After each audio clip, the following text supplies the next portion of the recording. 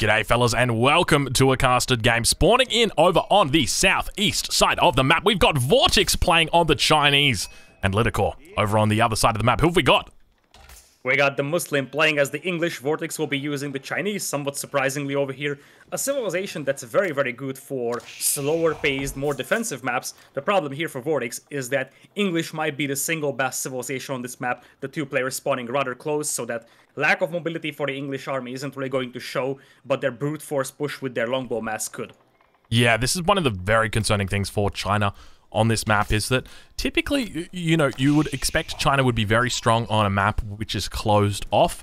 Vortex opting for China on an open map, and not just an open map. I mean, it's open within the context of, you know, fighting against your opponent. Obviously, it's very closed off towards the extremities of the map. The sides of the map are a lot more difficult to sort of navigate, but it's very curious that this is the decision he's going for. So do you think we might potentially see some sort of, who knows, walling out of Vortex potentially? I would definitely think that he needs to do that, although his map is not really suitable for walling. So if you compare his map to the Muslims ones, the Muslim has an easy wall off on the front of his base. The sides are a little more difficult to protect, but in general he's got some straightforward walls to make that at least limits the movement of his opponent. Whereas for Vortex, he's kind of far away from those rocks, his forests aren't really positioned well, so it's going to be difficult for him to wall off the entire front of his base. Yeah, he's got some big walls to make, that is for sure. There's definitely, you know, if he was playing against the French, I'd be thinking, yeah, doesn't have a terrible spawn. He can, like, wall off back here behind his trees, do a little bit of a wall out here over on the front of his berries. But against the English Lidocor, that's going to be really difficult. It is going to be so tough playing on this map with this spawn against the English. It is just, yeah, it doesn't look good for him.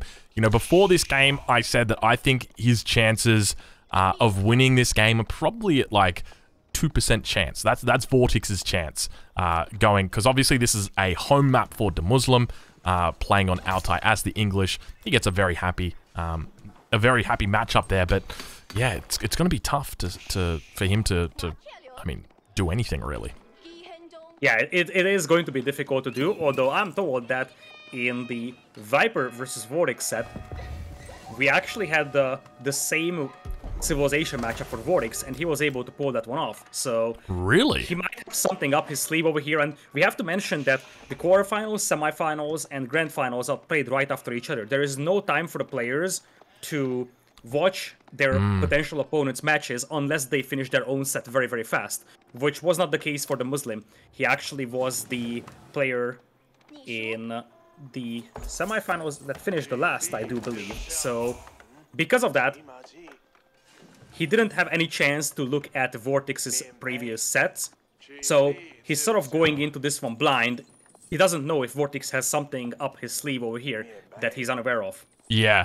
Well, keep in mind, Vortex's brother is Lucifron. These two are very close, obviously, both Spanish players. Have we got ourselves... Look at this Barbican placement going to be coming down right here. Look at it. This is a very forward Barbican that may potentially be coming down right here. It's a good spot right in front of the gold. Going to be keeping that safe. Oh, we're going to see a fast castle. We are going to see ourselves a fast castle, I suspect. At least I suspect that's what we're going to see. We've got a lot of villages on wood. Ideally, you wouldn't really... Not ideally, but normally you wouldn't need to keep this gold safe. You'd be very happy to play into the English without having the gold. But the fact that he's putting the Barbican on top of the gold and in front of the gold, getting the walls off to the side, to me indicates that he's probably interested in going for a fast castle of some sort, or at least getting up as quickly as possible. Now, it's worth noting that that is the only safe gold that he has, if you can call that safe. There's absolutely no gold mines available at the back of his base, and that could have serious consequences. If he loses control over that hill, that could be disaster. So the Barbican of the Sun is almost a must-have in front of that gold mine. Otherwise, the first couple of longbows cut him off from gold forever. Yeah, one of the things to note, though, Muslim not particularly doing a good job of scouting out his opponent. Now, when I say good job, that's with the caveat, in that he might not be interested in scouting out his opponent. So yeah, you can see that typically Chinese, or at least the English want to scout out the Chinese in the early game because they want to find the resources that they can look to begin isolating or preventing the gathering of. But that hasn't happened yet, so we may see a potential timing coming out here. The Muslim is slowly beginning to trickle out these longbows, so he is going to be looking to apply pressure. keep in mind, the reason why the English are so good on our time as well is because the map it goes up in the center of the map and then it comes down. So you've got these hills that are in the middle and then it comes down towards the bases of the players. So English love to get these longbows out onto the map, begin having this early pressure, and it gives them that extra line of sight bonus that they can apply nice early offensive pressure with.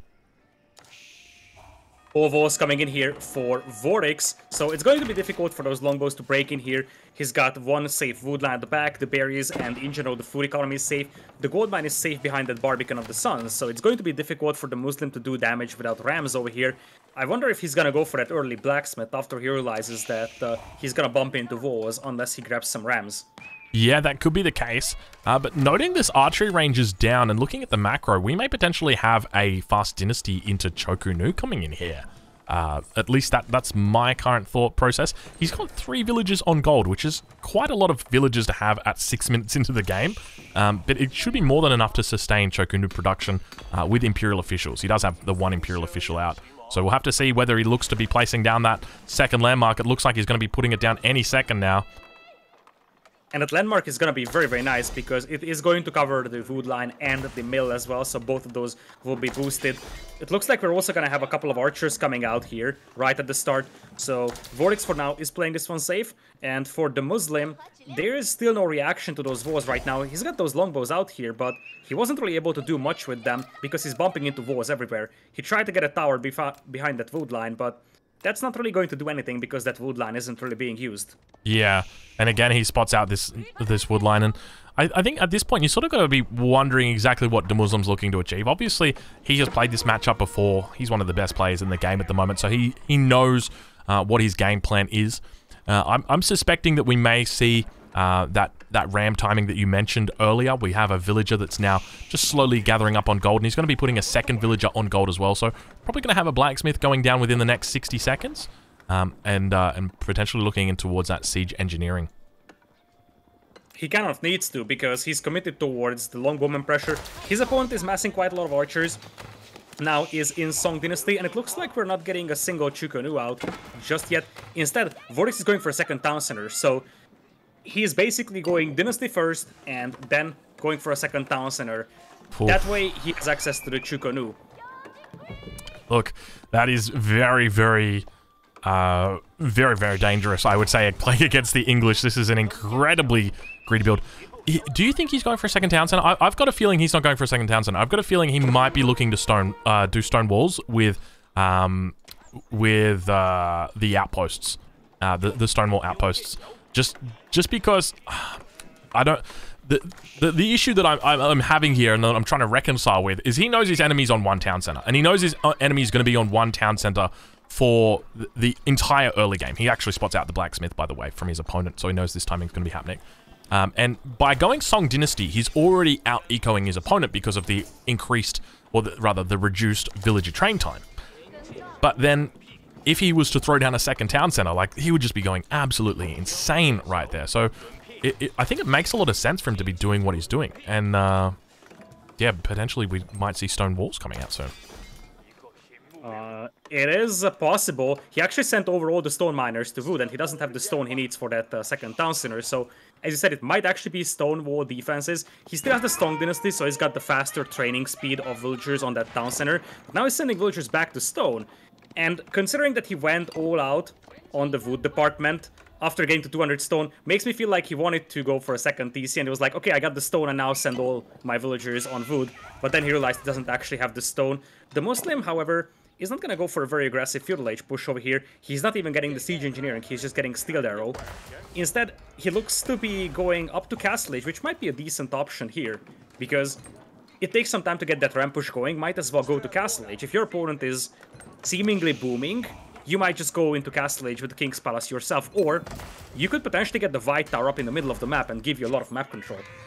Yeah, Scout going to be going down towards the base of the Muslim. So Vortex's Scout no longer going to be providing that intel. We do have that siege engineering technology going to be coming in now. Obviously, that Scout would have spotted the heavy gold miners out over towards that gold mine. So I'm curious as to what we actually see come out for the fort, the Muslim. But yeah, look, you know, earlier in the game, I said, you know, I would give Vortex, you know, a 2% chance of winning. Slowly but steadily, he's increasing those odds. You know, if you've ever watched Dota 2, you would have seen they've got this AI that determines, you know, which team is more likely to win based on a number of different factors. I feel like, you know, right now, DeMuslim has sort of, he's lost a little bit of weight. He's gone up from, he was on 98%, now he's down to like 90% victory. Second town center coming in here for Vortex. There is Siege Engineering, though. I really feel like if you're playing the English right now, you're floating so much food and gold, might as well go into Castle Age. You could justify going for a ramp push right now, but you should either commit to the ramp push entirely in Feudal Age, or pile up resources, but then go towards Castle Age. Looks like Vortex wanted to flank with the archers, and this will be spotted by the Muslim, and that should be a decisive victory for our red player here. Yeah, the Muslim looking pretty good. Going to be able to pick off at least 4 of those archers. They try their best to get back. He's got a couple of wall segments that he's trying to place up and secure this gold mine and deer down towards the south of the map, but now going to be falling back. I don't think he's going to be able to get at least that first section of wall up. He's going to try his best now. It doesn't look like there's any way through this large mountain range up towards the north, but if a couple of longbows were to get up there, I suspect they could be beginning to rain terror down upon the villages below them. That is exactly what you want to do. Get 2 or 3 longbows up on top of that hill, because you want to deny those berries as much as possible. King's Palace on the way for the Muslim as his H3 landmark, and this is where you have to start turning up the heat and start pushing that Chinese player, because don't forget, this is a 2-town center Song Dynasty boom, so soon Vortex's economy is going to start kicking in. We're talking about 39 villagers versus 48, so Ordi 9 Vales lead, and Vortex is getting close to Castle Age as well. Yeah, and it's only going to continue to increase for the duration of the game, because obviously he's on 2 town centers, and the Muslim is going to be on that second town center once this King's Palace is finished. But it's important to note that the difference here is the Song Dynasty, and we've talked about this before. Villager production time is reduced by 35%, so quite significant. But now down towards the south, that ram beginning to attack the gate of Vortex, and Vortex's villagers going to be having to vacate the area before his enemy becomes victorious. Notice how the Muslim is using 1 scout on the right side of Vortex's base. He wants to see if Vortex is moving out, especially towards that hunt. Currently, Vortex's army is not bad, and he's rushing up an emergency wall over here, trying to slow down this push as much as possible, because he's getting that astronomical clock tower up, and we're probably going to see 1 or 2 nest of bees coming in here rather soon. Yeah, both players now hitting the next age. Astronomical clock tower has finished, and it is on top of the Imperial Academy. So a lot of players will make the mistake of dropping down the Imperial Academy, but then not putting their astronomical clock tower next to it. It's really important to make sure that it's on top of it, because it's going to be buffing up that one. But yeah, we could potentially be seeing Nest of Bees through shortly. But when it comes to upgrades, that we're seeing no real upgrades coming through just yet from the blacksmith at this stage, and no veterancy coming through for any of the units either. Yeah, here the problem for the Muslim here is that his push is just slow. Like, he's slowly grinding down those walls, but Vortex is able to buy himself some time. It is a quite greedy strategy to play on this map, but I have to give credit to Vortex for his base layout. Yeah. The way that his base looked like in Feudal Age was exceptional. The walls, the Barbican of the Sun were positioned perfectly. Just keep those longbows out. It was a very difficult base to wall off because it had a lot of open space on the right and the north, but he was able to place his buildings in a way that he just basically prevented the Muslim from doing any damage in Feudal Age, and it's all about buying yourself that time you need for that Chinese economy to kick in and that Castle Age to come in with that astronomical clock tower. Yeah, I got to agree with you 100%. He did a great job with his base layout. It is an absolutely beautiful base. And those walls were just impeccable. But now, speaking of impeccable, it looks like those battering rams are finally going to be taking a little bit of damage as they do push in towards this village. It looks like it's probably going to have some archers opening up on them very, very shortly. But this village is going to be going down. Now, one thing to note, these villages, even though they look juicy, they're only 100 wood. It's not a particularly impressive victory that he is having down here towards the south. Nest of Bees setting up right now. The Muslim doesn't really have anything to fight against those. On the other hand, the Jugenu and the archers don't have the Castle Age upgrades yet, so the longbows can pick them apart from distance. Couple of palace guards hitting the field, but the Muslim will need something against those Nest of Bees very soon. Otherwise, he will just once again stall out with the push. And even though he's on 2 town centers too, it is Song Dynasty versus no Song Dynasty, so every 40 seconds we get 2 villagers advantage for the Chinese player. Yeah, it builds up very, very quickly. And obviously, when you extrapolate that over, say, 4 minutes or 8 minutes, it really starts to build up to a big lead. But yeah, now we've got the Chinese player really coming online. The win rate percent is continuing to increase. You know, I mentioned earlier, 98%. It came down to 90% for the Muslim. Now it's not looking so pretty. Now it's down to around that 75% mark, I've got to say. The Muslim is adding in that Siege Workshop, so he's doing the right thing to look to counter those nested bees. But I really got to say, Vortex's Chinese is incredibly impressive. He is impressive, and it's weird that you're saying 75% because now I feel like the chances of the Muslim are dropping to something like 10-15%, simply because the deeper we go into this game, the better and better that Chinese unit composition will be. And we shouldn't underestimate the fact that we're already looking at the 17 villagers gap. Unit composition starting to be well set up for Vortex. He's gonna have some Jugenu, some Palace Guard, some Nest of Bees coming in, and currently the biggest problem for the Muslim is that he's behind in economy, but he's also unable to push. So at this point, everything is set for Vortex to take this game into Imperial, and Imperial Age, the Chinese is one of the strongest civs out there. What I would love to see from the Muslim, actually, is stonewalling off the sacred sites on both sides, and then just going in for a keep in the middle and taking that sacred site, saying, okay, you're camping in your base, I might as well take the sites and force you out. I agree with everything that you said, except for that percentage number, and the reason why is because of exactly what the Muslim's doing. Men-at-arms. Have a look at the numbers that are on these bad boys. So keep in mind that the Chinese unique men-at-arm, the Palace Guard, has got reduced armor. And at the consequence, or as a reward, it gets more speed. But the English, obviously it has a men-at-arms, but in addition to that, it's got an upgrade called Clad Armor, which is also known by many in the competitive circles as Chad Armor. And the reason why is because it actually turns your men-at-arms into absolute Chads. And the problem that that Vortex is going to have is that if the Muslim is going to be able to push in with Chads and longbows, and at the same time have Springords on the back line that are doing damage and killing these nested bees, he's not going to have any way that he can actually deal with these. So we'll have to see how the game unfolds and whether the Chads are going to be able to overcome their opponents. It is an option. It is indeed an option. Marine Lord versus Beastie QT had the same matchup on Altai in one of their games. It was actually a 1.5 hour long game that we have seen, and in the end the Chinese won that. So I agree with you. If there is all those components, longbows, men-at-arms, springboards out there, that is something that the Muslim can carve out a victory with. I feel like the key question here is timing. That takes a lot of time to build that army up. He already has a decent amount of men-at-arms, some longbows out, some mangonels as well, and it looks like he's about to push in. I feel like the bigger question here is not going to be unit composition, it's going to be gold control, because Vortex's gold is dangerously exposed here, and we talked about that before. Yeah, that's a really good point.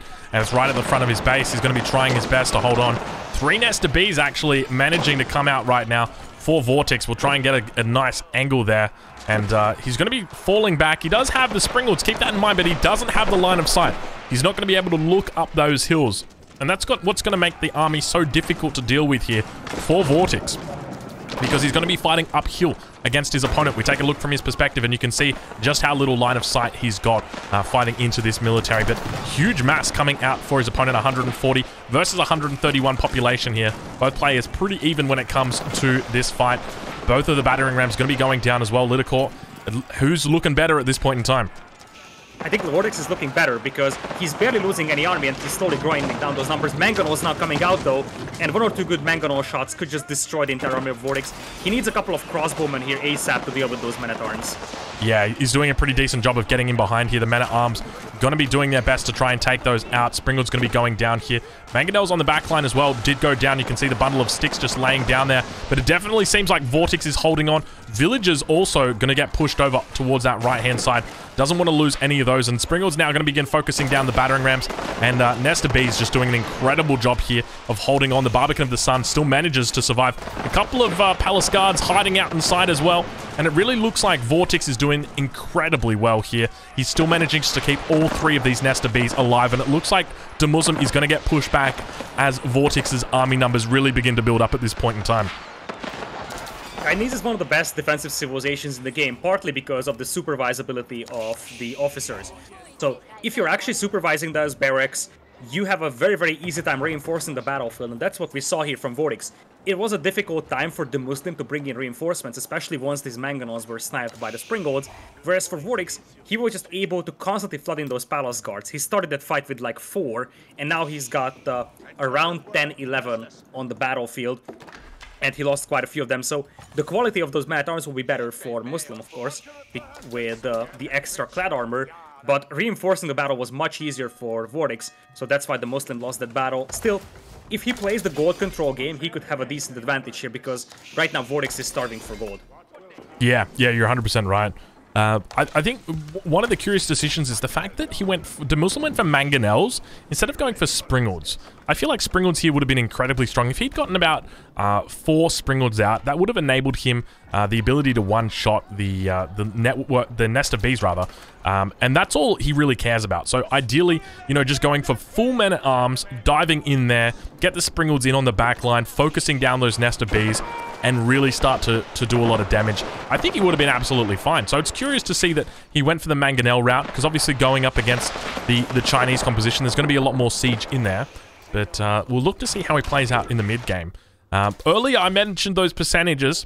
It looks like that 2% obviously went down or increased up, but China is looking incredible at this point in time, and Vortex demonstrating why casters are obviously not just overhyped, but probably overpaid as well, I would say, Lidicor, because that 2%, he's magically turned it from 2% into what now looks to be about a 95% chance for him to win.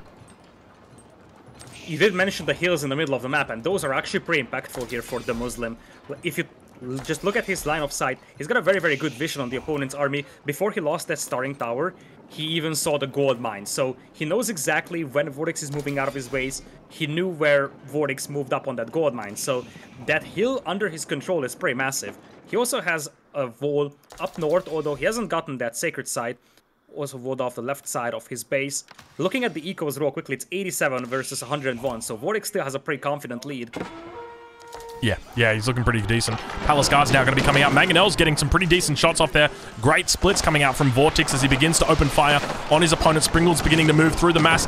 Double Springold's actually going to be coming out, firing off against each other, point-blank range. This is the consequence of those hills that we mentioned, Lidicor. You can see just how much difficulty the Springolds are having as the Mangonels actually can fire over the terrain, whereas the Springolds actually have to get up to point-blank range to try and get a decent position there. All the Springolds from Vortex going to be going down, and the majority of the siege here from Vortex has gone down, unfortunately. This is just making this battle longer and longer, and I feel like once we get into a very long battle, that's something that the Chinese will love to be in. So Vortex doesn't really need to push out that much over here. All he needs to do is just make sure he doesn't lose that gold, though, because the biggest problem, I think, for Vortex is that he sort of surrendered like 80% of the map to his opponent. Yeah, that's a really difficult spot for him. And speaking of surrendering, it looks like the gold vein going to be surrendered over as well. So Vortex managing to isolate his opponent. We'll have to see if he manages to catch on over towards the east of the map, where there are remaining gold mines, and of course over down to the south of the map where there is a large gold vein. But going to continue to apply pressure towards the front. We see another battering ram going to be coming down. The Muslim looking pretty decent here. 96 villagers compared to his opponent, who's on 107. So managing to keep up with the villager count despite the Song Dynasty difference. And, yeah, you got to say at this point, I mean, it's still anybody's game at this point. Obviously, the longer the game goes on, Lidicor, the more likely China will win. But I tell you what, Vortex is looking incredible. Vortex needs gold. That gold mine is almost out. He needs to expand either to the right side or the left side with the gold, because even if he can finish that gold mine, it's going to be just without gold, but I'm not even sure if he can finish it because there's a big push coming in. Yeah, huge push coming in now. Look at the beautiful setup right now coming out from the Muslim as well. He's got mangonels on all sides of the map. Springolds at the top as well, going to be firing down upon this. He's got to be careful. Those men-at-arms are coming out here as well. Villagers trying their best to fall back. You see that he's actually going to be able to clean up this gold mine on the front line. Men-at-arms, they're firing the wrong unit. They need to be focusing down on these nest of bees. All of those men-at-arms go down. He's only got a handful of them left. He went down from about 15 men-at-arms down to about 3 in the matter of seconds, and going to be able to push in here. Vortex trying his best to hold on. Got a lot of siege sitting behind this Barbican. Villager's going to be cleaning this up. Oh, he's got to be careful. Mangonel shot on the villagers. Oh, whoa, it's absolutely huge. Oh, he's just lost about 10 villagers to that Mangonel shot. That was massive over there for the Muslim, because even though he won't take down the Barbican of the Sun over here, the key thing is that just he's cutting into that villager deficit that he has had. Those nest of bees are just decimating those longbows now, though, so he's got to be careful with this. Yeah, keep in mind, this is part of the reason why on this map, English is so strong, because they get to fight downhill the entire time their opponent has got to fight uphill. It's a constant battle. You never know where your enemy siege is going to be. You don't have line of sight onto the enemy siege, and as a result, they're always going to get their first shots off with regard to Springalds, Mangonels, whatever it is. And on top of that, there's Stealth Forest that you've got to be dealing with, and the mass right now from De Muslim is looking incredible. The thing here is that, of course, Vortex is holding this one, but behind this one, if you look at Vortex, he's got 0 gold income, so replenishing those palace guards will be difficult, and his eco is just getting pushed so many idle villagers, whereas the Muslims' economy is completely untouched for the last 20 minutes. Yeah, it's been an incredible push right here. A lot of palace guards now going to be coming out. Vortex is aiming down that Mangonel. He's going to be trying to get it back. You managed to see he does actually lose it. The Springald going to be sealing the deal over there as he continues pushing back, managing to secure up that gold again. 24 villagers out here. Is there any Mangonel coming in? It doesn't look like it, but De Muslim looking incredibly strong. Needs to get these Springald emplacements on these outposts. I'd love to see that from him. He's got to be careful here. He's losing another Springald on the front line, rather Mangonel on the front line, but yeah, that one's going to be not too long for this world, it seems. The Muslim needs to start adding some crossbows in here, or just more of his own man-at-arms, because he's meeting a lot more palace guards. It's almost exclusively palace guards now for Vortex. Vortex was able to secure the front of his base once again, but at the end of the day, he's down to 94 vills. His opponent is at 106 now, and I feel like if the Muslims started capturing those sacred sites, he could just force Vortex to make a move a lot easier. Currently, Vortex needs to move to the far right, wall off that side and take that small gold mine, but in the long run, he needs that big gold on the left side that he's just moving out towards. Yeah, he's got that gold vein down there. If De Muslim was to castle drop that, I really don't know how Vortex could even respond to it. He just wouldn't have the siege for it. I mean, he could market trade to trebuchets potentially, but he wouldn't be getting up to the next stage. And then obviously there's another gold vein up towards the north. But villagers going to be taking out that scout of Vortex's, so he's going to have absolutely no idea about what is happening behind this. But Vortex going to be, or rather, De Muslim going to be moving out towards his 3rd gold mine for the game.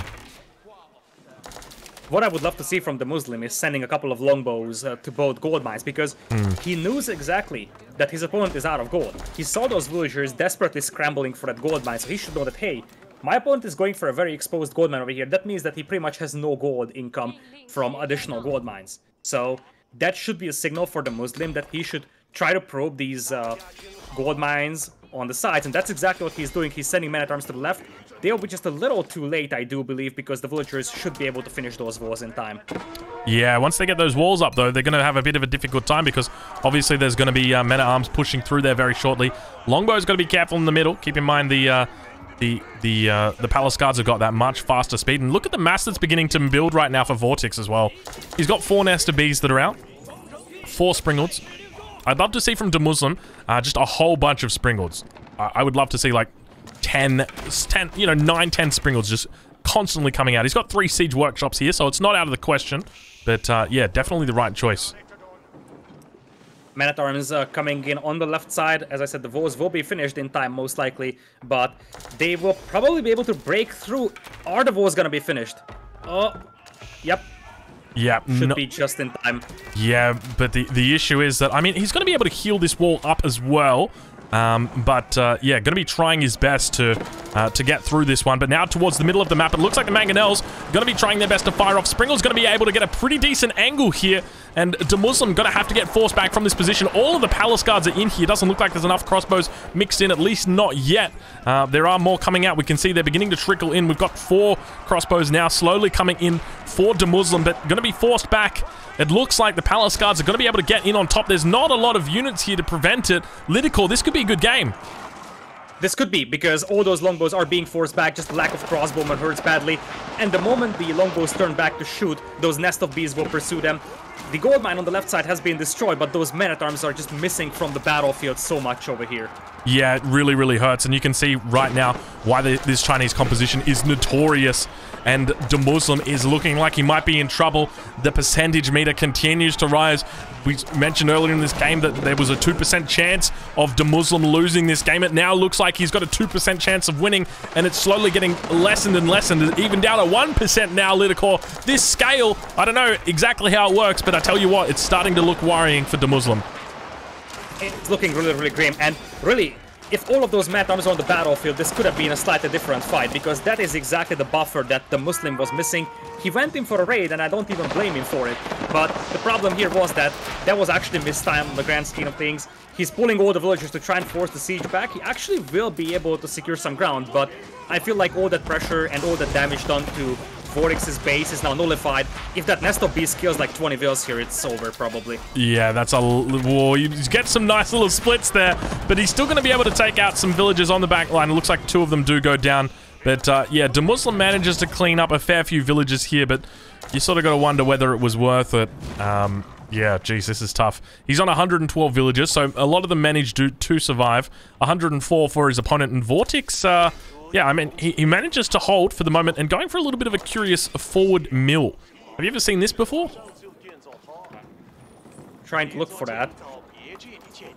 Where's our forward mill? The forward mill, it's like in front of the Barbican. He's got plenty of space back here.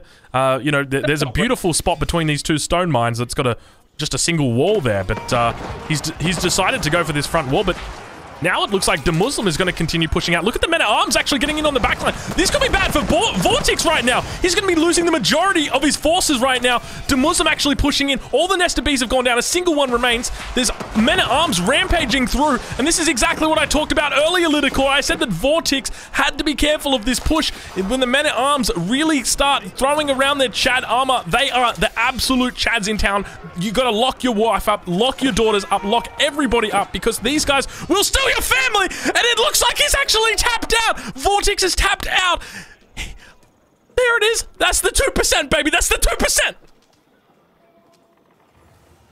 What a game. And really, it just was so hard to call, because 2 minutes ago, it felt like Vortex is just going to steamroll the entire base of the Muslim. But this is where the crossbows and men-at-arms started to hit the battlefield.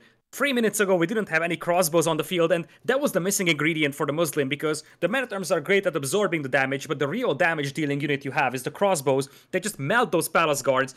And also, on the left side,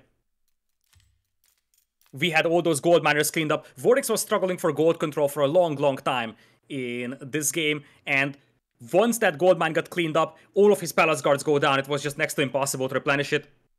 Yeah, that's exactly it. It all just came down to gold control.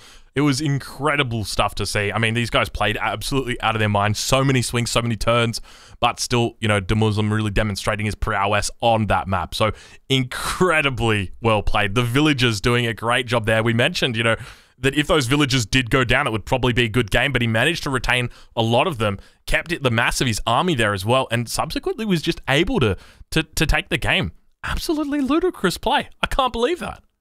What a game, like Ludicor. This game had at least 5 swings, because both sides were losing tremendous numbers. If you look at the military graph, there was at least 4 moments in this game where it was like, okay, one player just lost his entire army and is about to get steamrolled. But in the end, I feel like the thing that it came down to was that the Muslims' unit composition was just better suited for this one final battle. Yep. The men-at-arms and the crossbowmen, and really, those crossbows were the difference maker. Like, at the 25-30-minute mark, we barely had any crossbows. It was mostly longbows. And the moment the Muslims started to add some crossbows, that's where the battle started to swing in his favor, because he had to realize that the longbows were doing absolutely nothing for him. Yeah, I got to agree with you 100%. Yeah, it was absolutely ludicrous. All right, well, if you're watching this one on YouTube, I'm going to leave a link in the description over to Lidicor. Lidicor, it's been a pleasure casting with you. And I'm looking forward to the third game. I don't know about you, but I reckon it's going to be an absolute banger. It's going to be an absolute banger, and I'm honestly unsure how to call these games now, because you see, there are so many swings back and forth, and obviously as a caster, you're just like, okay, this gotta be game.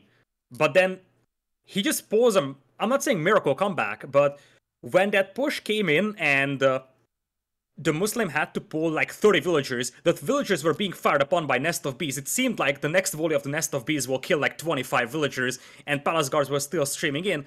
But then the villager pull actually worked out because the siege went down, and simultaneously that push with the men-at-arms on the left side paid off because the gold was just disappearing from Vortex. Yeah, it was absolute crazy.